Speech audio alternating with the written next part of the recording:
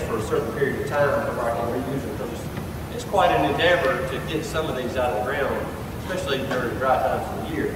But you can see that each plant all have holes in them, not just this specific one. Every one of them has holes in it. So let's put, and this is from a disturbed area. This is from a conventional cropland field that we have on our farm. So I'm just going to put this material in. I can remember as a child, because I need to tell you a little bit more about my childhood. I grew up on a dairy farm in the Piedmont of North Carolina. So, is anybody else grow up on a dairy farm? Daryl did? No? Great. You know, there's a lot of work there. No vacation. And it kept me, I contribute to it, it kept me out of trouble a lot during my earlier years. Which I still did find some trouble. But I can remember my childhood consistent of this right here. Day in and day out, we had to put out a lot of manure. We then chisel plow that ground, and then finish disc that ground, and then usually finish disc it one more time while we were drilling small ground. That we would later harvest the next spring at a green chop or some type of forage for the dairy cows. Go ahead and see that we just put this in there, and I would come to the house. I didn't have any white clothes, or if they were white, they wasn't white very long. Because of just the clay soils that we have in that area up in the Piedmont of North Carolina. Slate derived soils from the Triassic Basin. I'm just placing this in here. I'll just pack it right around the edges, just where water doesn't have a tendency to try to flow around the edge. I never thought of this soil as anything other than just soil or dirt, or maybe, yeah, a lot of times as a child, I just call it dirt. But working with NRCS and being exposed to soil health, kind of come to the realization that the soil is actually living, or has the potential to be a habitat for living organisms. And all of my childhood years, I just thought we were using this as somewhere to put seeds, right? This was just a medium that I could put seeds in to grow that cash crop that we was needing for the most part to feed cows, feed them dairy cows, we could make milk. Which I did quite a bit of that as well. I didn't very much enjoy milking, but it paid the bills, it got me through school. Taught me a lot of good lessons. So there's our tray for our conventional field. You can see, just place that in there and then back around the edge, just where it couldn't just easily flood by the metal that it is installed. So let's put this tray here.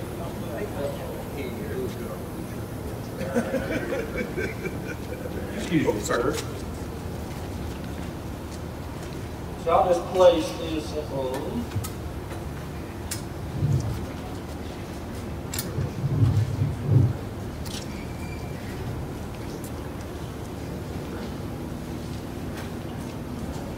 So this is to mimic those rainfall events that we get in the summertime. Now, if you're out from past the Midwest where you get very little rainfall, this would still apply. But we're in the southeast, or the south for the most part. We're getting these types of rainfalls, sporadically throughout the summertime, up to that 40-some odd inches of rain. So what we will do is look at these different land uses and see how efficient they are in being able to harvest that rainfall. And also think about how we're going to harvest sunlight. It's going to take solar panels, right? So we got some solar panels here, we got some solar panels here, we got solar panels here. This is from the understory of a forest land. So of course there's a lot of solar panels up there. This is just from the understory. So I want y'all to form an opinion, because we're fixing to get, inch and a half of rain. That's the thing about summertime, is we might get a couple big drops, or we may get, a couple inches. Frog strangler, and just water is running everywhere. So we want to see how efficient these are. I want y'all to form an opinion and see which one do you think is going to be able to harvest rainfall. Maybe one of them, maybe all of them. So just go ahead and form that in your own mind, and let's get this thing started.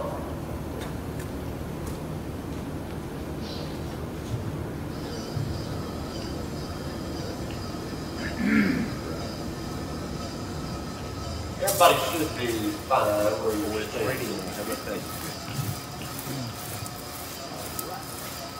So, you know, just a little bit of trivia.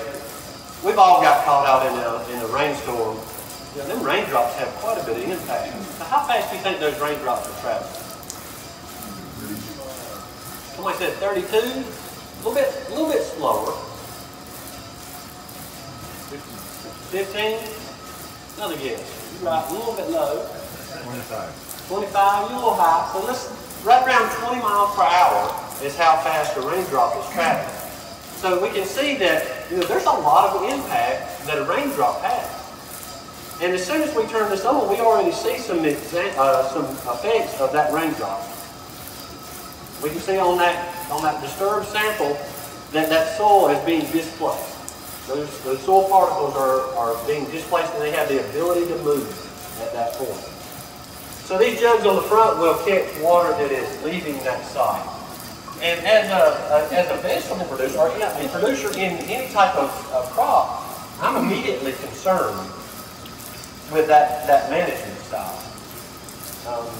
Because the number one key transport of disease to a plant is from soil being splashed up onto the foliage of the plant.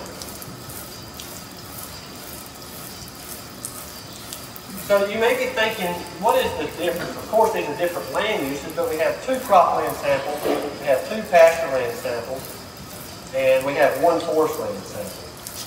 But the biggest difference that we have between those is the management that is on them. And when we talk with producers, we have the ability to talk with them about soil health planning principles. The first one, and these are very simple, very easy to remember, and we encourage producers to think about those. Somebody may want to grab that bag right there. I think they got the drain back here, but their grating, I think, is a little bit out of whack. Drain rod man was asleep that day. But those 4 soil health planning principles, they're very simple and short, where producers can remember those. Even folks like yourself can remember those and think about how they're going to impact the land. Because the first of those is minimize disturbance. I didn't say take out disturbance. I said minimize disturbance. The second is to have maximize diversity. Diversity above ground is going to usually result in diversity below ground. The third is to maximize living roots. Have living roots in the system year-round. Then the last one is to maximize soil cover. You can see obvious reasons. Even if we have disturbance in the system, we will want to get that soil back covered as quickly as possible. Work with a lot of producers in vegetable production. They may have disturbance in their systems, but then they would mulch these systems as quick as possible to where they can intercept that raindrop. Water pressure. Slow it down a little bit. So that's the thing about weather. You know, we may get intense downpour there for a little bit, and then it tapers off for a while, but we'll still see that the results are going to be the same. So you can think about those soil health planning principles and how they're related to these samples. And see some of the results. Is anyone kind of amazed that the 2 samples in the middle are really running neck and neck of water that's not being harvested? So I'll give you more information about these samples. I told you this was, the one closest to me is from a forested site. It's got pines, it's got hardwoods, it's got understory growth. So it's mixed, diverse, and there's very little disturbance there. The second one is from a rotational graze pasture. So when I say rotational graze, there is cattle there maybe a couple days, up to 7 days, and then they're moved to another pasture.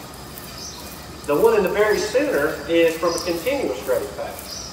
So old Bessie, she can come there any time of the day, every day, and you can see a little bit of clover that's sticking its head up. She's going to come and wrap her tongue around and she's taking it with her. She's going to move on to the next little blade of clover that came up. And just do that across that entire paddock. She has free reign of that paddock every day, all day. And then the middle sample, of course, was from a conventional system where there's quite a bit of disturbance And actually that farm, before we picked it up, had vegetables, sweet corn, and other vegetables that was grown. We've now since moved it to a system like on the end, which is a no-till crop field with corn, wheat, soybeans, and then we see cover crop. So that cover crop, I told you that soil was on a river bottom soil, and with all the rain we've had, that field has actually been underwater 6 times this year. We actually lost the crop. It had soybeans on it, but we lost that crop due to all the flooding this past fall and winter. But it has a cover crop. And the thing is, I didn't seed that cover crop. I seeded it years ago, but through managing the covers over the past years, it's had mid-species covers since 2007. So that is a Dixie reseeding crimson clover, so at some point in time in my management, that the clover was already made productive seed, and that is the result. There is a little bit of rye in there and some vetch, but the crimson clover, I guess through the conditions that were imposed on that field this year, the clover was picked for to have the most benefit of coming up, even though it was underwater. But I'm really pleased with the amount of growth that we have on that field. Really in bad spirits with a lost crop and then not being able to get the cover put back on. So that is those managements, and we talk about those soil health planning principles, and that is how they're gonna we can relate those to them.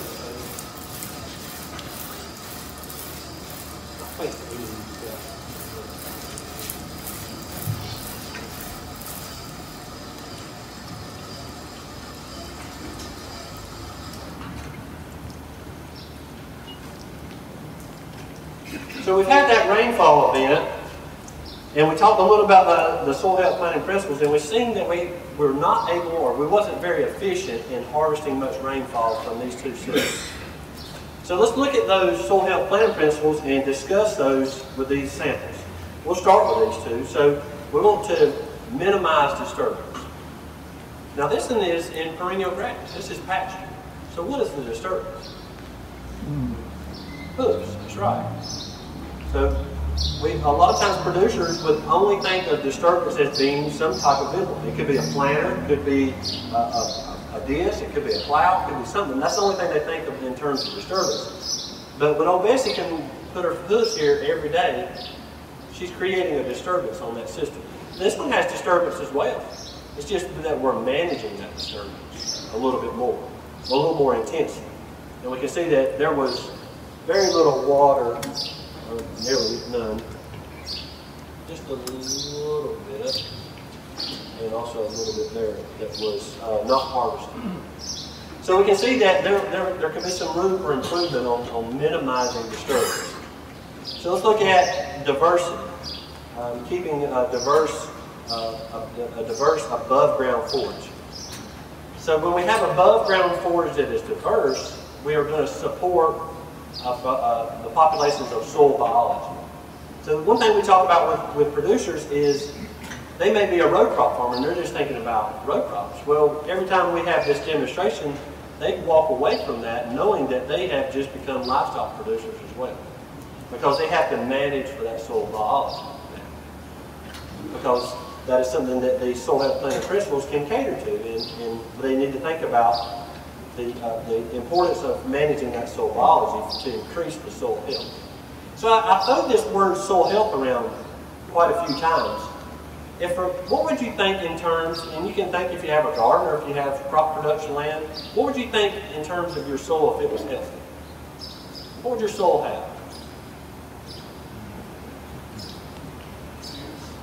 What's that? Humus. Humus? Okay. Could have humus. Organic matter, humus. What else might it have? Lots of bacteria. Lots of bacteria? That's possible. This system has a lot of bacteria in it. And actually, the high disturbance has kind of catered towards that and favored that. And even in this system with the high disturbance, we could be a little bit more bacterial in this system, because that disturbance is creating a favorable habitat for the bacteria to thrive. So NRCS has defined soil health as the continued capacity of the soil to function. key word right there, function as a vital living ecosystem to support plants, animals, and humans. So all my years of thinking this was a medium, I have just found out that this is a living ecosystem that is a habitat for soil biology. So as a producer, I want to manage that as much as I can to make that the best place for the soil biology to live. And we can do that through following those 4 soil health planning principles. Because let's just think, I know y'all are not from Myrtle Beach, but Myrtle Beach gets impacted by tropical storms on occasion. We got it twice last year. So a storm comes in and tears up everything, and we have to rebuild. So when we have a lot of disturbances in systems, that soil is constantly trying to rebuild. So we see that there's evidence of that biology being here because we see the glues. These are the glues that were in that soil that the biology is in the process of trying to put that soil back together. The high disturbance has released those glues because the aggregates are not stable. So why we would want to have diversity is to, of course, to support those different communities of soil biology. But each one of these root systems in these cropping systems or forages is exuding out different chemicals or different substances that support roots. Some people may like steak, some people may like salad. The soil biology is the same way. Different biology is going to look at different things and look at that.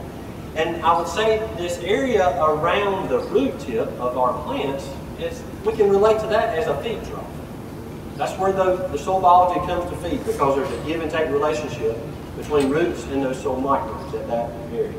So we want a diversity of above ground. I'm growing cash crops up here, corn, wheat, soybeans, which is not a very diverse rotation. I did throw cotton in there, but I have the ability with cover crops to even make that rotation even more diverse to where I can support more biology in that soil because these systems could be more highly bacterial. I want to bring in a fungal component of that because we look at a system like the forest land, which is very highly fungal. So that's why we want to have diversity. So keeping the soil covered year-round. And even in systems that have disturbance, keeping it covered is critical, and we can make inroads on trying to make some improvements. Because when we have soil that is not covered, those soil particles then can be detached. So if the soil particles can be detached, what else can be detached?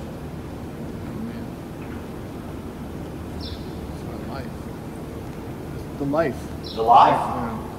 The topsoil is the most crucial part of our soil that we're trying to manage. So we could lose it, for one thing, through erosion. But let's just think about if we put inputs on this as well.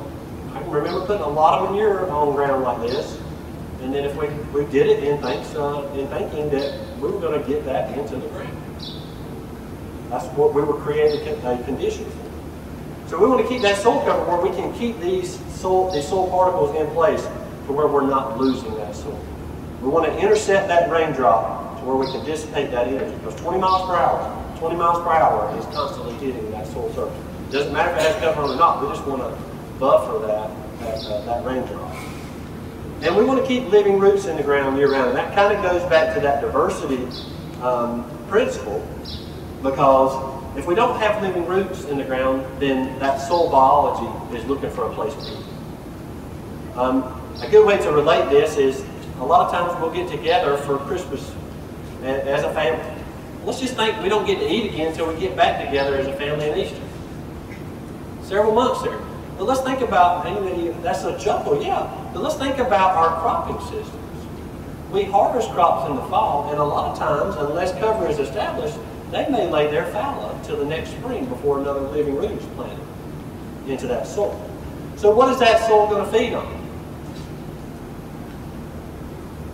Any ideas? They're going to continue to feed on each other. And then they also can feed on residues that are on the soil surface from the last crop. They could also feed on organic matter that has been built up. They may break down those aggregates and start taking that organic matter that has been protected in those systems. So that's the reason we want to keep living roots. We want to keep that feed trough out there year-round to support that biology. So with all that said, we have producers that are getting more and more interest in having management styles like this and like this. and they think about how they can take their system, looking at those soil health planning principles, and change systems like this or like this to mirror this. So you may ask yourself, why do I have forest land up here? You know, there are people that manage trees for a living, usually large acreage, but why would I have forest land here? Let's think about goals. As a producer, he needs to set his goals on how productive he might be. So all he needs to do is look just adjacent to most of these field sites and look and see how this is being managed. Now, who's managing this for the most part? They may have some input there. They may be thinning, they may be burning, they may be doing some kind of tree release or something. But who's for the most part managing this? Mother Nature. And she has a tendency, even though we get at odds with her sometimes, she has a tendency to do things right.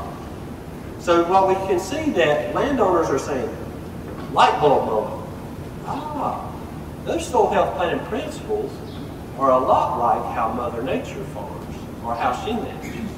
So can we implement them on our systems to where we can meet all those and be as productive, especially harvesting, well, I didn't do that, harvesting rainfall when we have those events. Because we see the jugs on the front that caught the rainfall that was not harvested, but we have jugs under these trays that show the water that was harvested. So this is from our cropland field.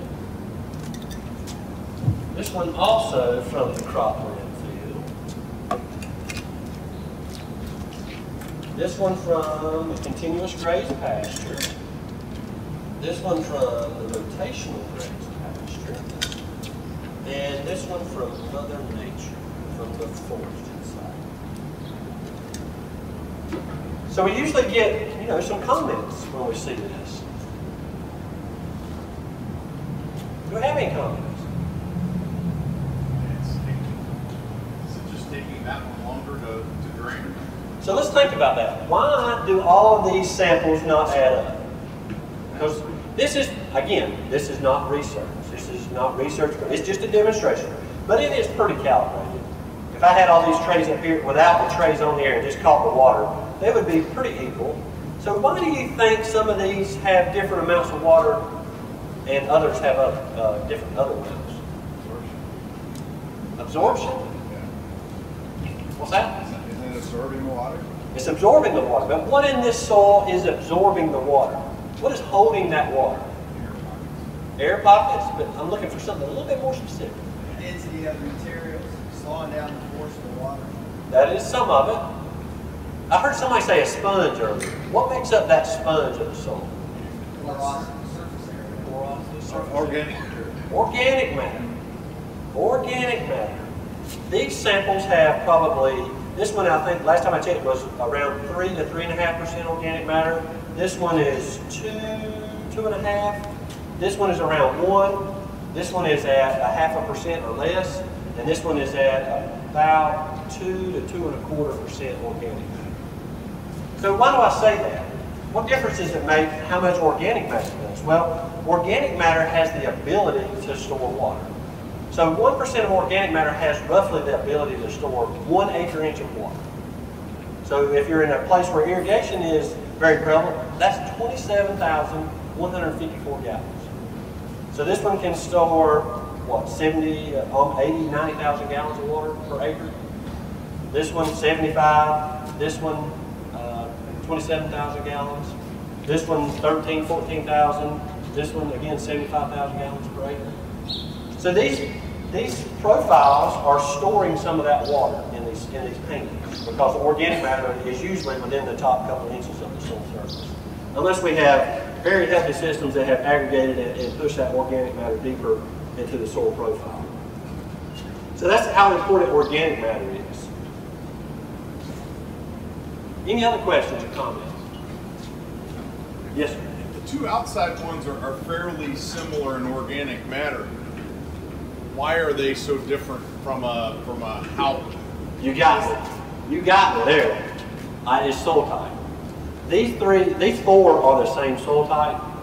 This one is this river bottom. Okay, gotcha. So if I would have had one of the cropland fields, and I apologize for not having everything. No, I understand. But that is one of the reasons.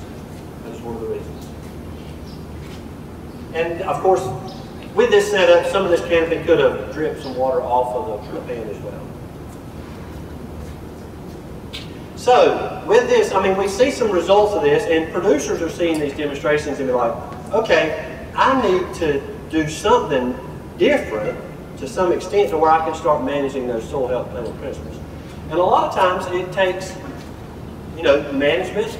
There's huge differences you can make in these systems very quickly just by managing the frequency and intensity of grazing. You're managing that disturbance. There could be compacted layers. There is compacted layers here. So they could use a piece of equipment to relieve that compaction, but then it is imperative that they change the management, or it'll be right back to that same situation again. And you may say, well, why? How does it come back even if you change it? A lot of times we think of plant roots as just something that a plant has. And a lot of times we don't even think anything below the soil surface. As a producer, we're just focused on the above ground portion of any system that we're dealing with, cropland, pasture land, or the forest land. But a lot of times we can allow and employ roots to do a lot of different things, and also that soil biology. In rooting systems, we can closely relate the amount of above ground forage to the amount of below ground roots that we have in the system. So if we have a lot of above ground grass forage, even though we're going to graze it off, there's a lot deeper roots in that soil profile. So let's think about that soil profile again. Let's think about that as a bank. If I want access to the entire bank, because I'm not farming in a flower pot. So I want to have roots that can manage and get to all parts of that soil profile until it hits a restricted layer that it just can't go through. So that's why we would want to manage those systems. This one would have very short roots. So in this system, if you run into a 2 or 3 week dry spell, you're going to see drought stress on this very quickly. Okay? Another thing that producers are running into, and it doesn't matter what kind of system you're in, but herbicide-resistant weeds. So how can we, at these soil health planning principles, kind of help with managing to help, to face that challenge of herbicide resistance? Well, we can keep that soil covered for one thing, because a lot of times that our herbicide-resistant weeds are usually very small seeded and take sunlight to get to them. So let's just think, in most years, we can see that there's quite a bit of canopy here, but usually it would have rye 6 foot tall as well. So when that is terminated and laid on the ground surface, it's basically completely shaded that entire ground. So small seeded weed species are very much suppressed in those systems. Where we do not have much cover, then of course, even in this system, you can see bare ground in this system, that those weed seeds would have the opportunity to come up and grow.